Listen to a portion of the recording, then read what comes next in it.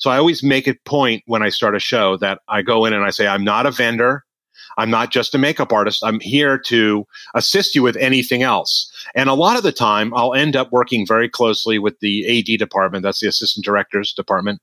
I work very close with all the actors. My arms stretch very long in a production, and I do far more than maybe what the normal makeup artist might do on a show. Sometimes people will just focus on their world. Because I'm a film fanatic, I'm a complete cinephile, that I love everything about movies, and I want to know everything about movies, and how they're made and behind the scenes stories. And I've been paying attention for 38 years. That's as long as I've been doing this. And I really make it part of my life to assist every department. There was a movie I did called The Chronicles of Narnia, The Lion, Witch, and the Wardrobe. And I decided on that movie, I wanted to spend one day doing everybody's job. And I did. I did one day, including catering, and I made breakfast for 1,200 people at 3 a.m. in the morning. And I did everybody's job. I might have not done it well, but I did it.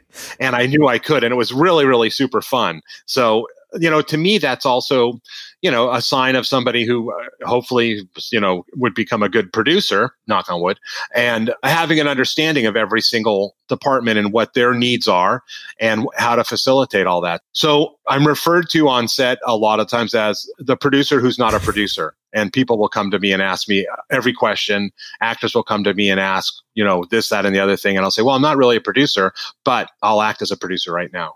So that's what I do. There's a lot to it, but I take that upon myself. It's just not like a makeup department head in the Webster's and it says all this stuff. That's me developing the way I am. And Greg Nicotero, who's my business partner and best friend for decades, a business partner at KNB EFX Group, same thing. He's always been that way, assumed more responsibility than required. And he's moved up to, being a big director and an executive producer and a writer and a showrunner. So it's really, really great. But we have those natural skills, and not everybody has that kind of alpha leadership quality about them. Subscribe to Outliers with Daniel Scrivner now in Apple Podcasts, Spotify, or wherever you like to listen to podcasts. And be the first to hear about new episodes and receive exclusive content by joining our newsletter at outliers.fm. I can't wait to help you level up and live your best life.